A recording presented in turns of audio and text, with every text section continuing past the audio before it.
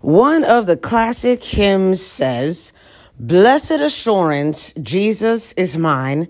Oh, what a foretaste of glory divine, heir of salvation, purchase of God, born of his spirit, washed in his blood."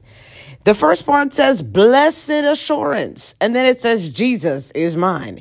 And so it can be said that the assurance is that Jesus is ours.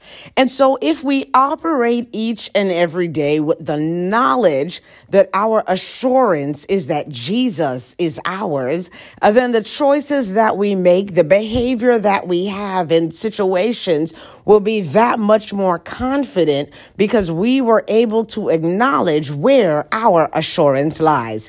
Our assurance lies in the fact that Jesus is ours. You see, Jesus being ours means that Jesus and all of us are on the same team.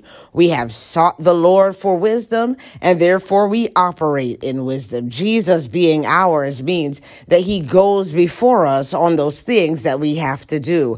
And so operate in your days knowing that you have blessed assurance that Jesus is yours.